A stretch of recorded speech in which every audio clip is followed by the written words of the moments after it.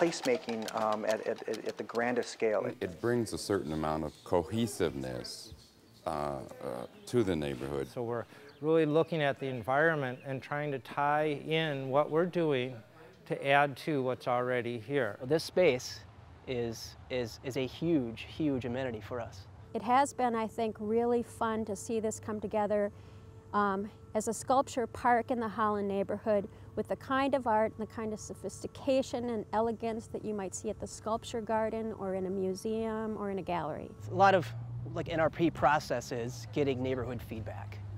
And it started with surveys, you know, to ask what people in the neighborhood would like to see and what their expectations were. What's been going on at Jackson is the neighborhood has been working in conjunction with the Park Board and the Minneapolis Arts Commission, etc., to upgrade the fields, add nicer things to the park, and put in some public art. Jackson Square Park was scheduled to have a standard improvement session from the Park and Rec. However, the community felt that it was, you know, because it was so long overdue, it was a 40-year wait for the community, they really wanted to do it right. And so the community, through NRP, decided to work with Park and Rec, partner with them, and really take it from a standard fix-up to something that would really be placemaking. The Jackson Square Park project initially grew out of the early NRP planning with the Holland Neighborhood Improvement Association.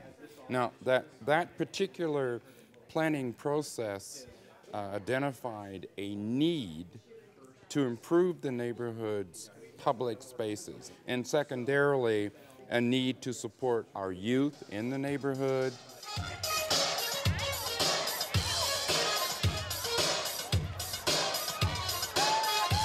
It really was an initiative led by the Holland Neighborhood Association and their idea of getting this park looking better. So when the Park Board did the park redo a few years ago, The renovation included so many improvements and brand new equipment and a wading pool. Some of the sculptural elements by Mr. Brenner had been in place already as kind of some of the first portions of this whole build-out.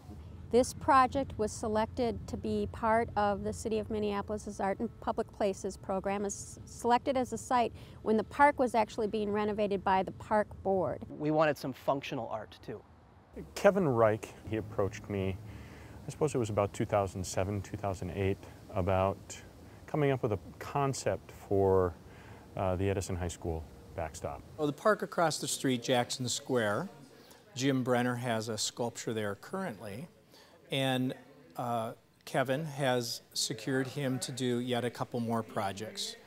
In this case, another sculpture, kitty corner from our building, and the recreation of the softball backstop in the park, which our girls softball team is going to end up calling their home field. And it wasn't lost upon the community that this is part of the Arts District.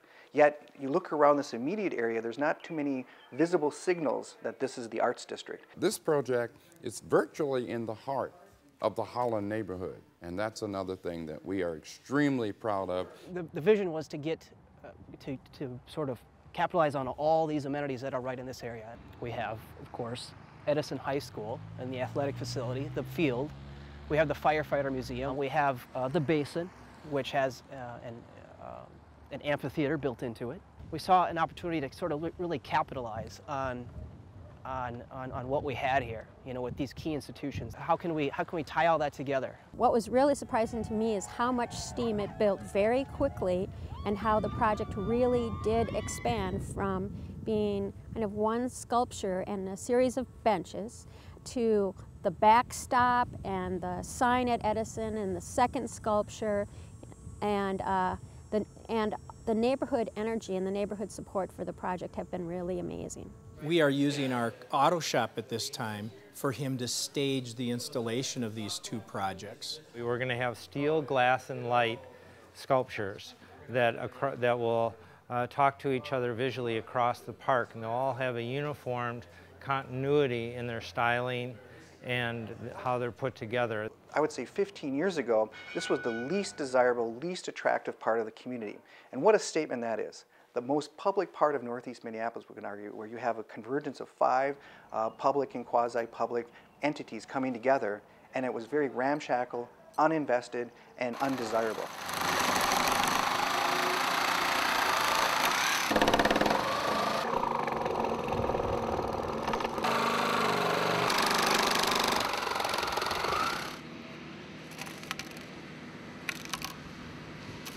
Today we take down the old, get ready for the new. So we're taking down this old backstop. Yeah, I'll just cut the straps, I'll just dismantle it basically.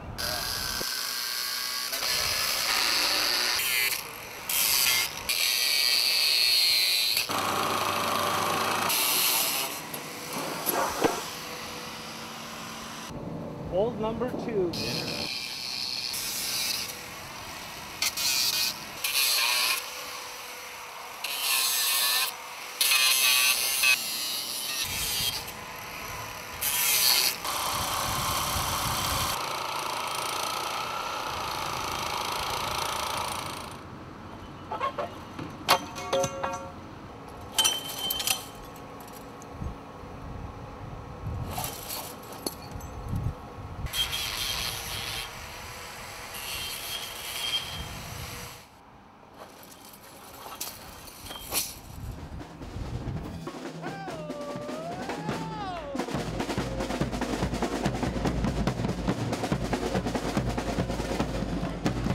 It was almost a year ago, in May, that we were here for Art of Whirl. And that's when we had the pieces, were all, some of the pieces were assembled for this project. This is where the bronze plaque will be that will commemorate the firemen.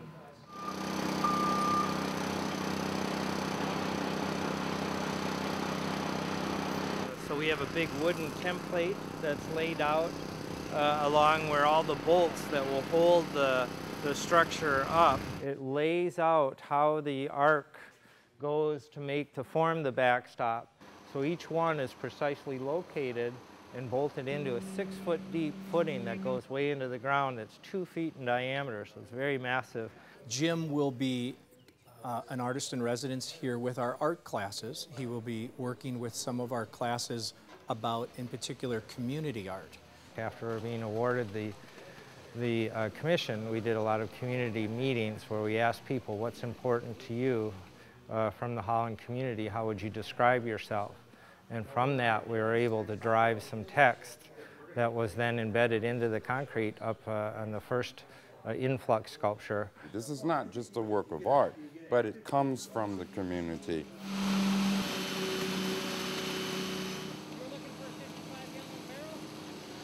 I think where we left off, we just poured the footings. So we've been waiting. These have cured up now. They've got to their maximum strength.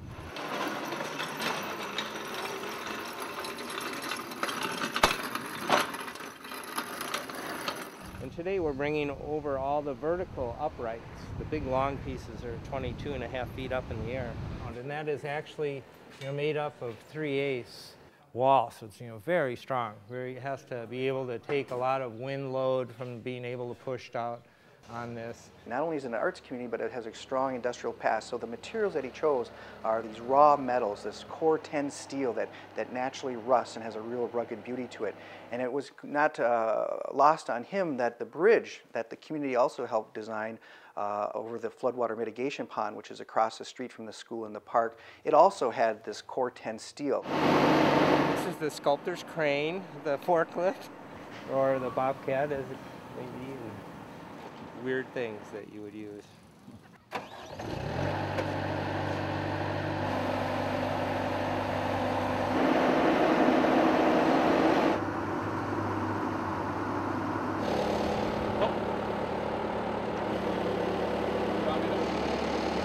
This is about people power. This is about the community. This has been one of the farthest reaching projects that I've done as far as working with the city of Minneapolis, the park board, the school district, the Edison, the neighborhood association,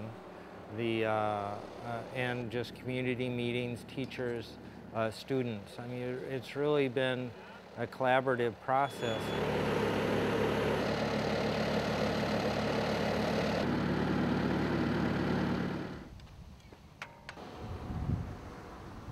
Little off.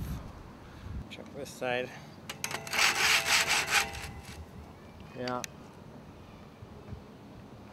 That one, it might have got moved a little. We got the wrong piece in there. That one goes on the end. There's very specific parts, like there's a little flat spot on the end of that one, and those are made for the ends. And they're very subtle things, but I'm glad we didn't weld it in before seeing it. So we'll spin the generator around and get the welder all hooked up so the truck will be like a portable welder. This is the first time that we've got all the parts together. Moment of truth, if you will, if it actually works. Well,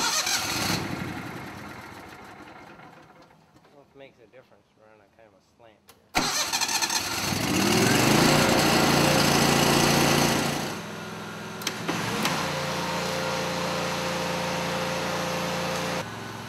Cool.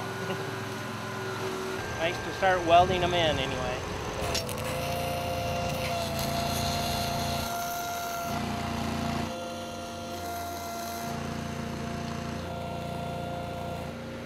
This is one of the sections that comes along top of the backstop. So it has the sculpted glass, which is made by, hand chiseling the edge of the glass with a hammer and an anvil.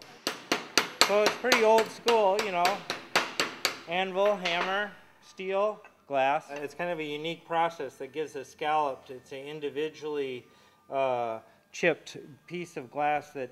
What I love about this is it mechanically pixelates the light. There's an internal form that's made out of glass and an external form that's rigid and logical and almost like an MRI slicing of the steel. But internal is an organic form, which is flowing and chiseled and organic and full of light. Even though we look at something from one's perspective, like influx, when you look at it straight on, it's a whole, which represents a whole community. And as you turn around it, then you come around to the side, it turns to the symbol of infinity. So, there's a certain connectedness to it. We hope to have the crane, hopefully it'll be Thursday morning so we can, get everything welded in and start working on the fence part too. It talks about this is some place that's unique, that's got its own identity, and then to be inspired from the beginning, from the community meetings, talking with the students. We just got done putting in the top sections here, the crown with the glass and steel, and we had to kind of refit a little bit of the end down there, cut some off, and we're going to weld that up here after lunch. As we were looking at some big splash of verbiage that would say a lot to a lot of different things. One word kept kind of popping up, and it was innovation. The idea of innovation comes in a lot of different ways. The innovation that, of course, is associated with Edison, the great American inventor and innovator. The school, of course, that's kitty corner, and we'll be using this. And, of course, the neighborhood itself really had prided itself. It usually prides itself on the other I word, improvement. But the fact that this was an innovative partnership across several projects with several partners, they felt was highly innovative, and they're very proud of that innovation. At night, that word innovation will be, it's a steel plate that's got the words cut out, and at night the O-N portion of the innovation word, the on, will be lit up in blue.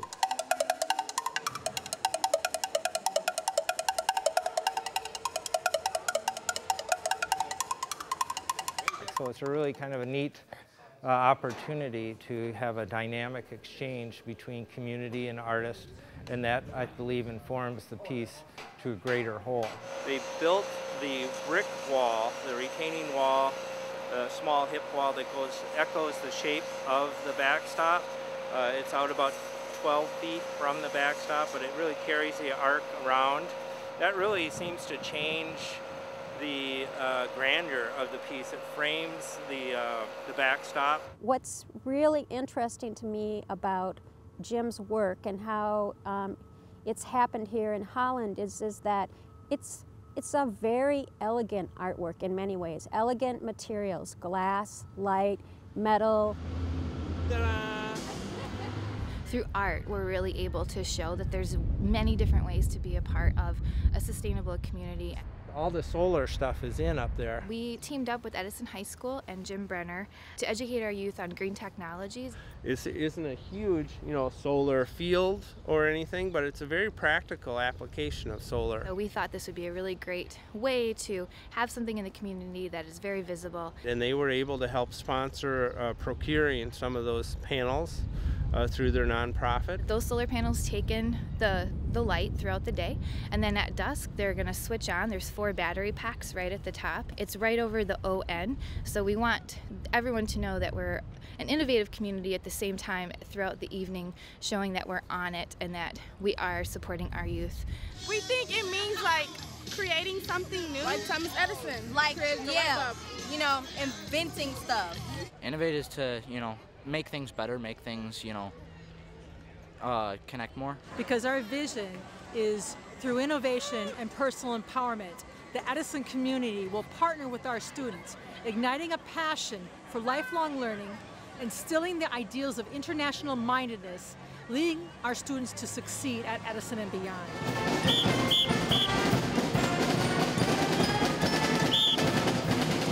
It's better to look ahead than to look back, and to think of what we can do, how we can solve the problems that have been created. Janie Chase, who's Chevy's wife, she is partnered with a foundation to help fund the initiative, and we're one of 2 schools in the Midwest to have this opportunity. Today we are having the school's green kickoff, and also Chevy Chase is going to be here.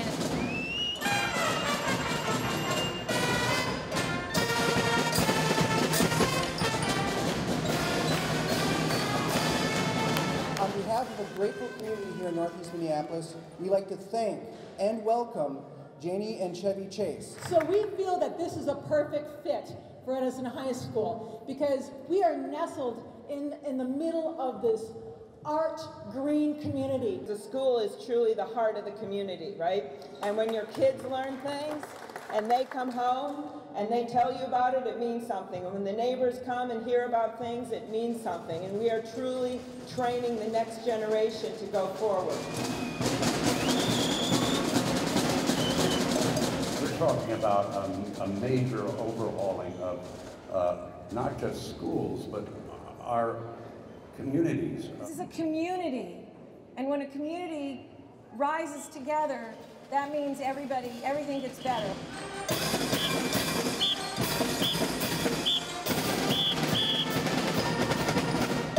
So their money helps fund a green coordinator, and that green coordinator then networks with our community and our students. What I work on is just thinking up initiatives and thinking about what the school wants and the teachers want and the students want and the community wants.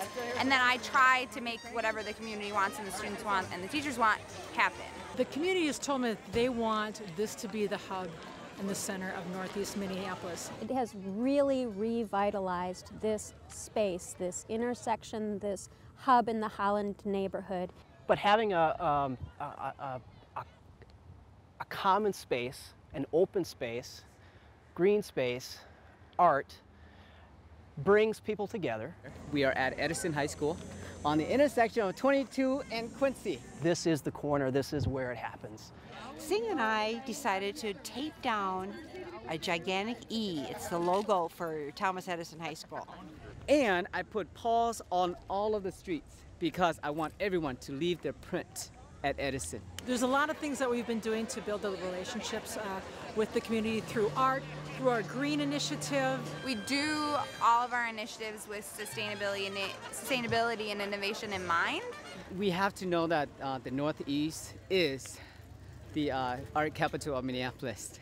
Local artists have been coming into the school and sharing their work with us. James Brenner is an example of. So I think the Backstop was a really good start, and it's sort of a source of inspiration for the school. A lot of people feel like, when that started rolling and happening, that we were seeing change instead of just talking about it. And just the whole design of it and the innovation and everything in the top, it really speaks about what we're trying to build at Edison. The park board likes to see fields and things upgraded, and so with this ball field we're trying to make it the home field for the Edison softball team. We have been practicing and playing at Northeast Park, and we are delighted to have our new field directly across from Edison. We're coming to the point now of just touching up the galvanized spray paint on the benches. Bleachers for the fans to sit in is huge. You don't see that at really a lot of softball fields, especially not in the city. Yeah, right here we have Minneapolis Park. We have the school board has Edison School and its playing fields, and then the city has the basin.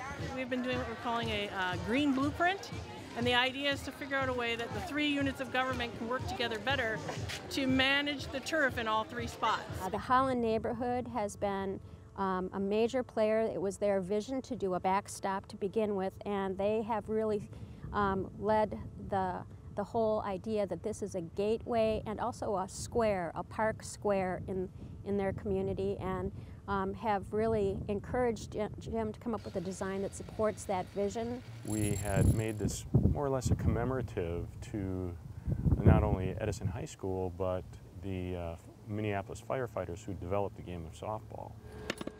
The Firefighters Museum and the firefighters themselves are being honored through the Backstop. So the art piece is to help bring back the history of how softball got started, which was by firefighters. The National Association of Softball recognizes Lieutenant Rober, who served the fire department many years ago as one of the co-creators of modern softball. At the time it was called kitten ball. This fire hall museum was moving into the Northeast neighborhood again with help of the NRP program to take this unutilized commercial space and really make it a usable space and a beautiful, welcoming space from the outside. Here they are the historical experts. They know every little thing that there is to know about the history of the Minneapolis Fire Department.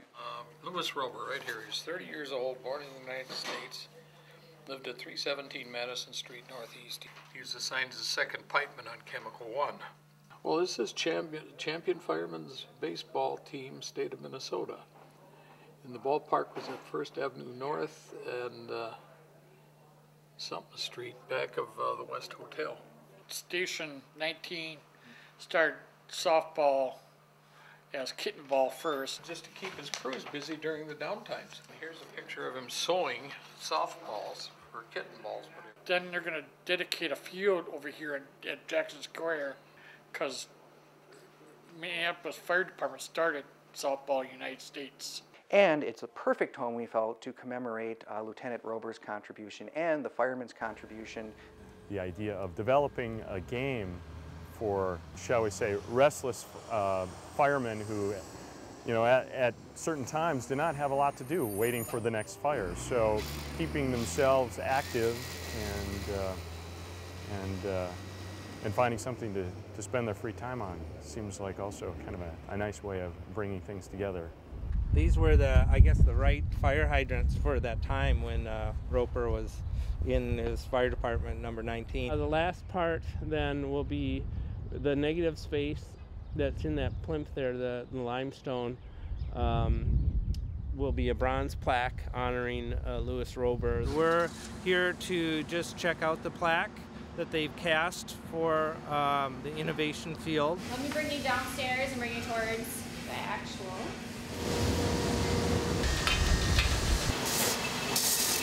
This one is not done yet, but it will be clean, will be sent. My job on this is not unlike a project manager for a bridge project or a park renovation or anything else. My job is to manage the nuts and bolts and the contracts and to try to keep people on schedule and on time and on budget. What do you think of this, sir? So we're hoping in about 2 weeks we'll be able to take this bronze plaque then and put it in place.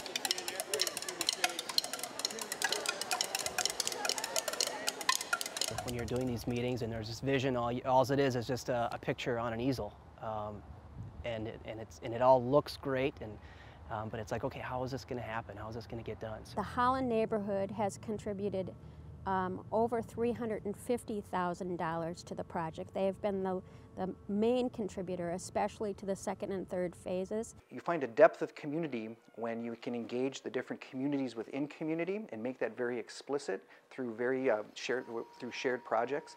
And I think you also get a greater depth of community when you can layer the history that's embedded within every community. There's many stories, and some of them could be forgotten, but when they're shared with, say, the youth that will be using this park, you've created a layering effect and a richness, I think, that older built-up communities have as a natural strength, but it's only a natural strength if it's drawn out. And projects and partnerships like this, and the NRP program that recognizes the value of that activity, really make that explicit. A lot of different peoples and different skills that have been brought into the mix on this project. The goal of our work in public art in the city is to try to integrate art into functional things and things the city is building. The bridge ties in with the benches, which ties in with the sculpture, which ties in with the backstop, all of it creating a unified whole as these 3 city blocks come together. Without NRP, it would be hard to visualize how this could have come about. It was the notion that NRP had instilled over the years with not only this community group but other community groups that really try to make your investments build not only the physical infrastructure but the social infrastructure of your community. And because of that philosophy was there, I think we not only were able to really do it well and spend the monies well, but we were able to leverage so many more resources, not only in the form of additional material or pro bono work, but also in the sense of the insight that imbued that work. I think it's probably the coolest backstop in the state of Minnesota. It's almost like metamorphosis. Yeah, You know, yeah. It's really been neat to work here and have people from the neighborhood, especially later in the day when there's people walking their dogs and they just stop by and they want to, you know, just say how nice it is. To take a world-renowned sculptor, artist, hold on, sweetie, artist, and bring him into a ball field, into a part of Northeast that has, in the last 10-15 years, been kind of the crappy part of Northeast, and do something really cool, tie it into the school, a school that's been coming a long way in the last couple of years. Just shows that there actually is a commitment on behalf of the neighborhood people, on behalf of staff, on behalf of our city council member, that we're not being left in the lurch. I'm lucky to be able to do what I do and then have people come by and say that they appreciate it. I mean, I feel really grateful to be a sculptor when I'm working in places like this. I hope that people understand that they are the motus for bringing about positive change in their communities. It begins with them. This project and other similar projects, but especially this project, is a people-powered project. The American public square, I think, has been sort of reinvented anew and now is being used and celebrated.